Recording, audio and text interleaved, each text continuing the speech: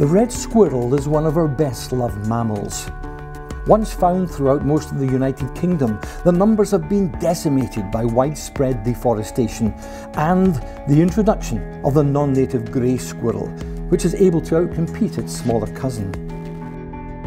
Today, red squirrels are restricted to their main stronghold, Scotland, plus a few sites across England, Wales and Northern Ireland.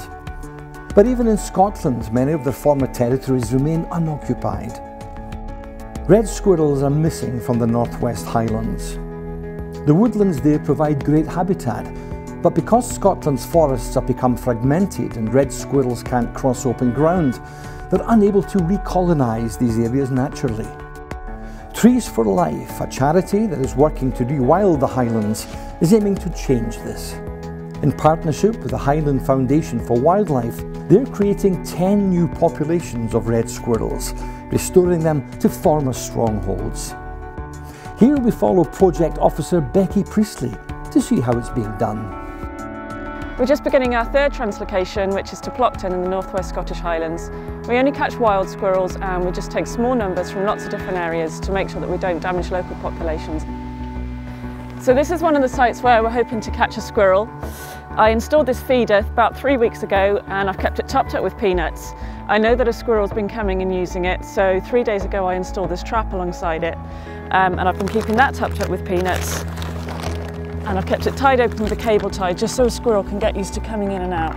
I'll just set it and then that's ready to catch a squirrel. So that's the final trap set. We've got 7 set altogether. So we're just going to head off now and go and check the traps that we've already set, and hopefully we'll have caught a squirrel.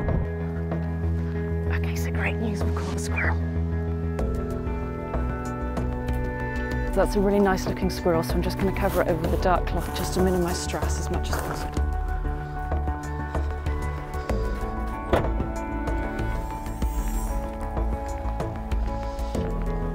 So that's one squirrel caught, which is a great start. We're just going to head off around the other sites. We've got another 6, so hopefully we'll get a few more yet.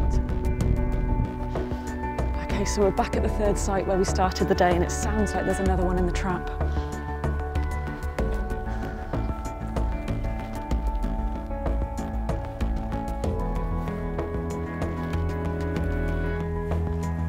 Okay, great stuff. That's number 3. So these are the boxes that we take the squirrels across in. So they've been specially built and we've lined them with hay to keep them warm. We've got some peanuts in for some food, and I'm just going to put this little bit of apple in just so they've got some hydration during the journey. We just need to do a health inspection just to make sure that all the squirrels that we're going to take across are fit and healthy and haven't got any diseases. So first of all we transfer it from the trap into this sack.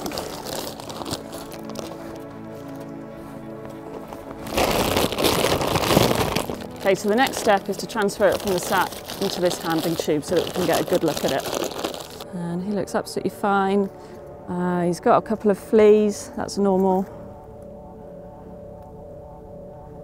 But other than that, he's absolutely fine. So I'm just going to weigh him. So here's 390 grams. Okay, so we're just going to get him into the box. So we're just pulling the gate off very slowly. That's it. There we go, he's in. Okay, so that's 4 healthy squirrels, and just put them in the car off to their new home in Plockton. A couple of hours later, the squirrels arrive at Plockton, a small village on the west coast. Willie Rowe is one of the landowners on whose ground the squirrels are going to be released. It's about 50 years since red squirrels were last seen in Skye and Lochalsh, so the project to reintroduce them to this part of Scotland is really exciting and holds all kinds of possibilities for us here. And then Becky asked if we at Journish Lodge would like to be part of it, and we got very excited about that and looking forward to being part of the project. Here we are in Plockton, it's time to release the squirrels.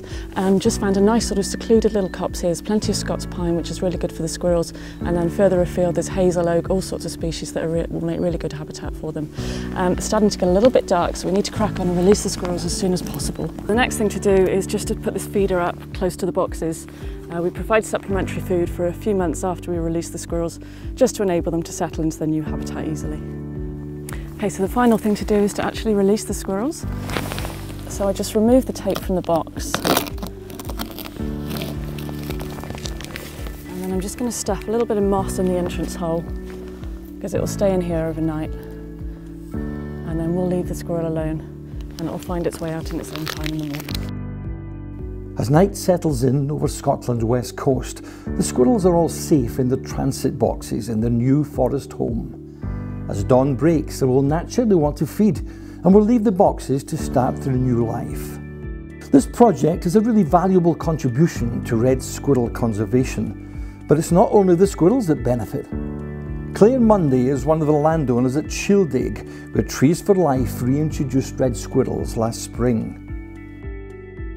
Well, it's been really fantastic having the red squirrels here in Shieldig because we've all been so behind Trees for Life and their commitment to reintroduce them here. And we've helped in whatever way we can with the feeding of them and reporting sightings of them. And so we're very excited that they seem to be doing well here. So what's good for the squirrels is certainly good for us in Shieldig. Over the next 2 years, Trees for Life plans to restore 8 more red squirrel populations, creating a new stronghold in the North-West Highlands. Their presence delighting both residents and visitors alike as they go about their squirrely business.